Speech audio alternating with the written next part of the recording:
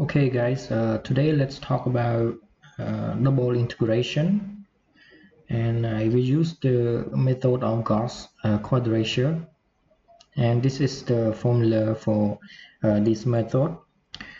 So it's not really difficult. All you need to do is just take the default function fx and replace it by the point in this table. I mean substitute it by the point in this table and multiply it by weight and perform the summation of those calculations. So we got the result of the integration. But today I will talk about the double integration. I have the example here that we are going to do in the Matlab code. But first I'm going to talk about the coordinate transformation, because this formula is only applied to the integration from -1 to 1. So if the boundary is, let's say, from A to B, then all you need to do is change the coordinate and then just do the integration. So in order to do this, you just need to follow this formula. We have x equal to a plus b over 2 plus b minus a over 2 xd, and xd is the new, let's say it's a new parameter in the new function, because if we replace it to the old function, the original function fx, and then we got this function, but we need to multiply by b minus a over 2 dx dx. So this will be the new function, and then we change the boundary from -1 to 1. So after we change the coordinate, and then we can perform the integration. But in our case here, we do the double integration, so it's not really different from the single integration here. All we need to do, we just perform one integration and then do the other integration one by one, and then we got the result. So I'm going to write the Matlab code. Now I will write the Matlab function, and I will call this let's call this Gauss Quadrature. The input will be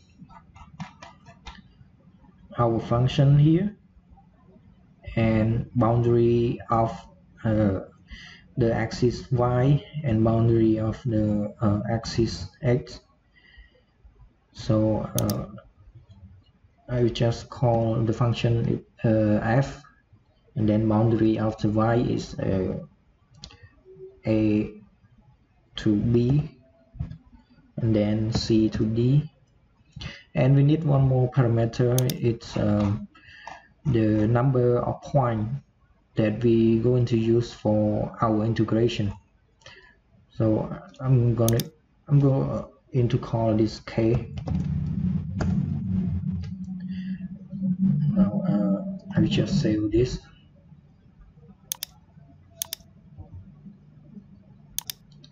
The k.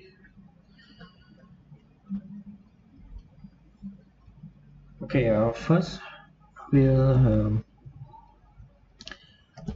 define our parameter, okay, x and y.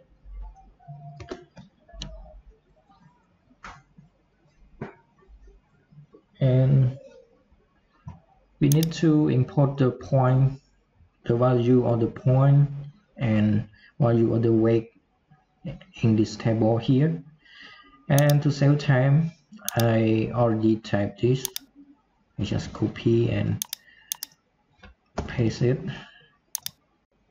So this matrix here, it means that if we want to use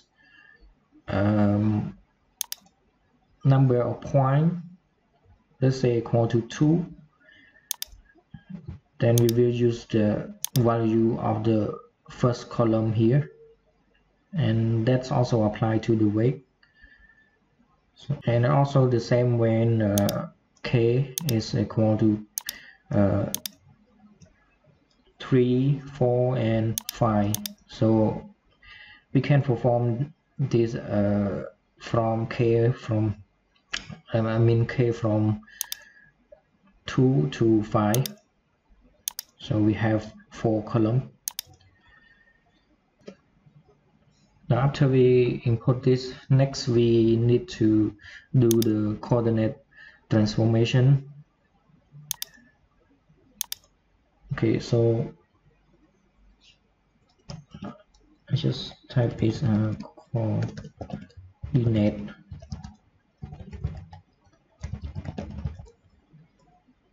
Okay, now we need to so we have two axes x and y, so we need to do the transformation for both of them. Okay, now I just call this HP.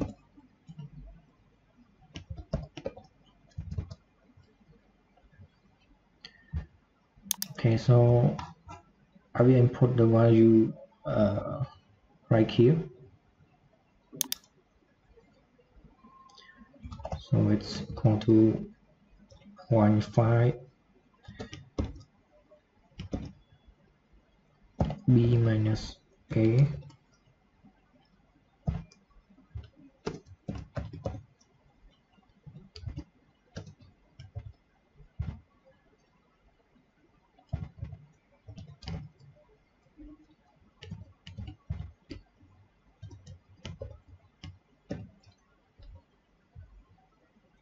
Okay, so we got our formula here. This is for x, and p here is the value of the point right here. So it means that if k is equal to 2, and then p will take the row from 1 to 2, and the column is 2 minus 1, so it will be the column number 1 right here. And also the same for the y, so I just copy and paste, and then call this yp, but the boundary is not the same, so I will change this from b to d and a to c.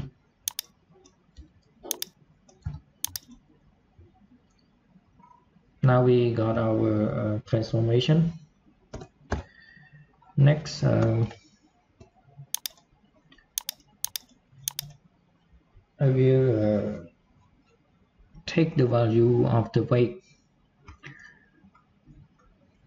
So I just call this weight.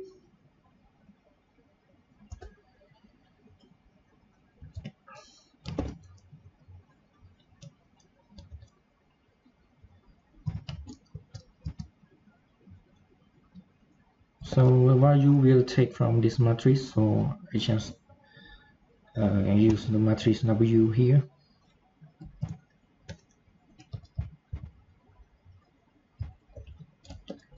So if we input the value of the k right here, it will take the value for a certain k from this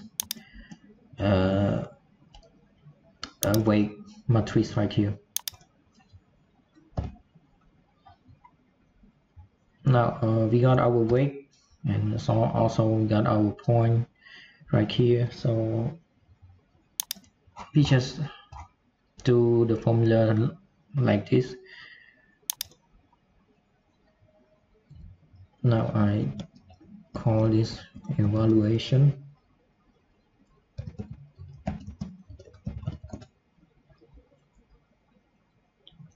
Now we do the inside integration first. So I'm just going to call this ex sub.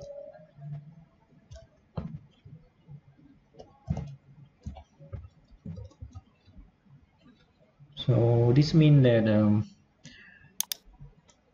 the ex is the value that we substitute the x by, sorry, this is hp by hp, the value after we do the coordinate transformation, and we substitute them into the original function, and then we got our value here.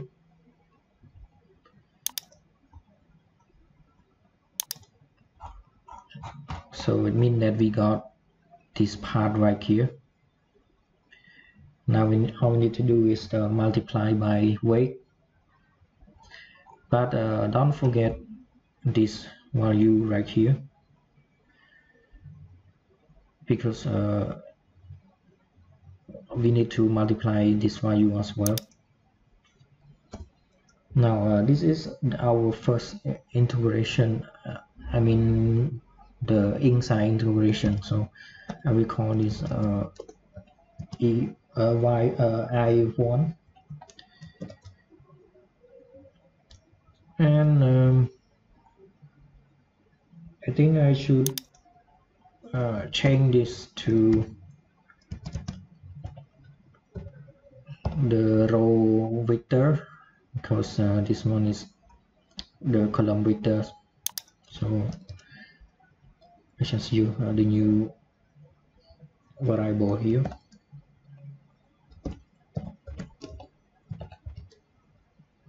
Okay, so we got our first integration, and then we do another integration. So it's actually almost the same, but this time we change from f to I1, because this is the result after our first integration.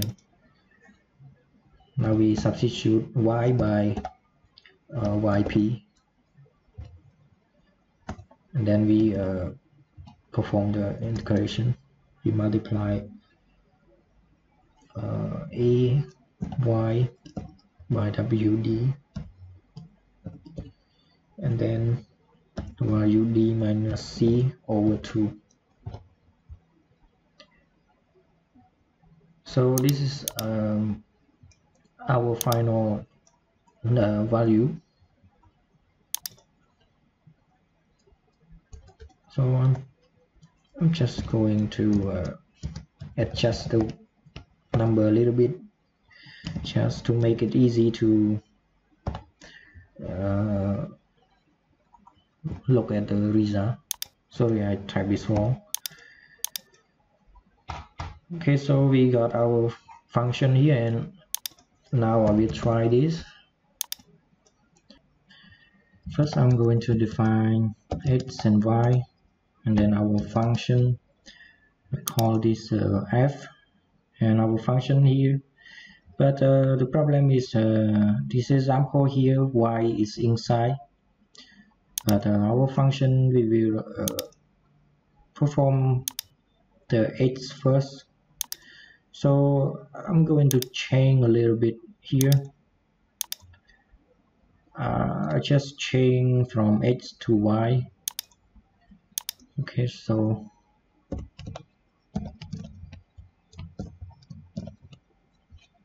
okay, like this,